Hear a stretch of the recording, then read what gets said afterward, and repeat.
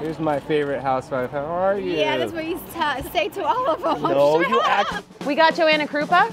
Recently, she met the Dalai Lama, and everybody was like, what? How's she meeting the Dalai Lama? This is an odd pairing. It was one of the most amazing experiences. Like, literally, when he held my hand, I had chills. And then she goes, but I don't like that the tabloids said that he changed my life, because no one can change me. It's all about Jesus. It's all about Jesus. Like, we were just talking about Jesus. And her two friends were like, Jesus. Swear to God, that's exactly what they did. They go, it's all about Jesus. To me, the best part of the entire video, though, is watching her make fun of Brandi Glanville is hysterical. I'm surprised she still has her kids living with her after all the stuff she's been, you know, talking smack about everybody. And I'm like, that's not why they take your kids, weirdo. Like, she should not talk. Jesus.